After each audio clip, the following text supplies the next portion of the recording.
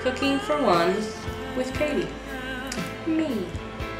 Don't wanna be all by myself. I wish to have someone to do a wishbone with. Welcome to Cooking for One with Katy. We're back today with my niece Kristi. She's our guest cook. Really happy to be here today. Today we will be making a dish called GYOSA. I was probably eating gyoza before Kristi was born. That's probably true.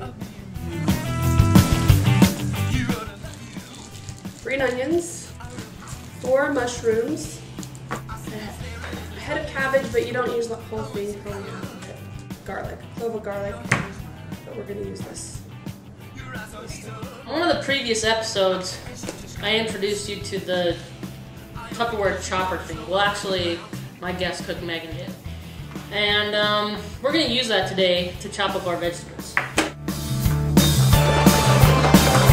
we go! Chopping up the cabbage.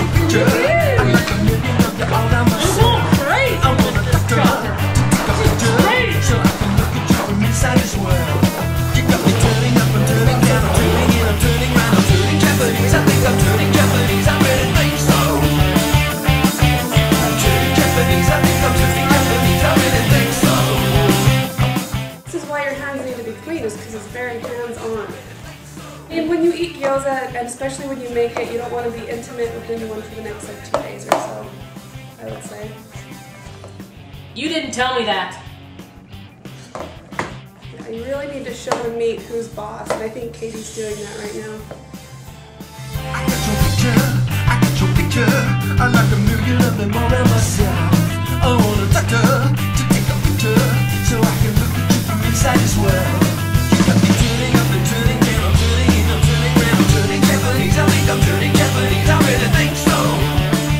This beautiful view we have here. The reason we're outside is because Katy refuses to allow us to cook inside because of the smell. So we're going to use cooking spray.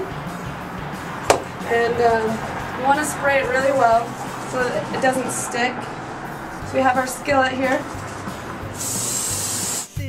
You no longer it's dark. Everyone around me is a total stranger. Everyone avoids me like a cyclone ranger.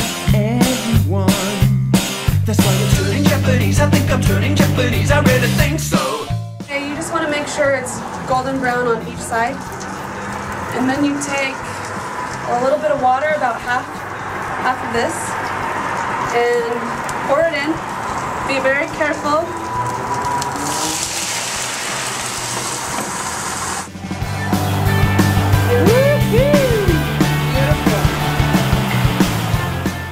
Now the finishing touch is the sauce to dip it in. These are the 2 ingredients you use, soy sauce and vinegar.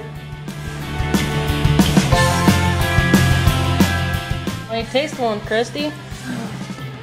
You don't have to tell me twice. Dip it.